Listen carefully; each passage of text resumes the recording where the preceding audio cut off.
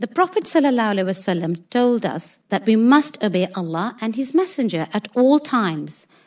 But after that, who else did He tell us to listen to and be close to? Your mother. Yes, well done. Who should I give my love to, my respect and my honor to?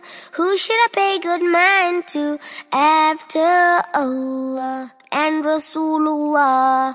Comes your mother. Who next? Your mother. Who next? Your mother. And then your father. 'Cause who used to hold you and clean you and clothe you? Who used to feed you and always be with you? When you were sick, stay up all night, holding you tight. That's right, no other. My mother. Who should I take good care of, giving all my love? Who should I think the most of after Allah and Rasulullah? Comes your mother. Who next? Your mother. Who next? Your mother. And then your father.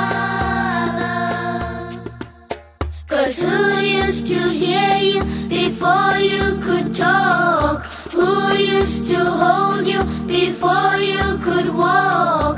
And when you fell, who'd pick you up, clean your cut? No one but your mother. My mother. Who should I stay right close to, listen most to, never say no to after Allah and Rasulullah? Comes your mother. Who next? Your mother.